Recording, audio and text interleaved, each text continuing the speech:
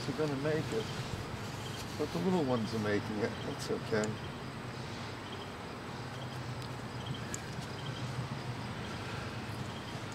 Well, I'm gonna go a little afield here this week, because this week I'm going to talk about the movie Hunger Games.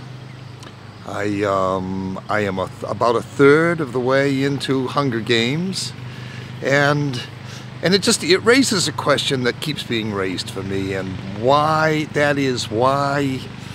all the emphasis on dystopian societies in our entertainment of the past, I don't know, decade or so. I don't quite understand it. We are in possibly bad shape. Nowhere near as in bad shape as our two extremes in politics want to make us think. But well, there are a lot of big problems to be solved. I have great faith that they're going to be solved.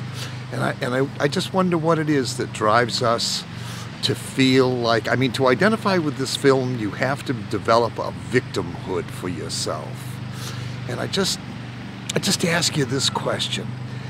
Are we a nation of 309 million slaves owned by about 3 million very rich people? I don't know. What do you think?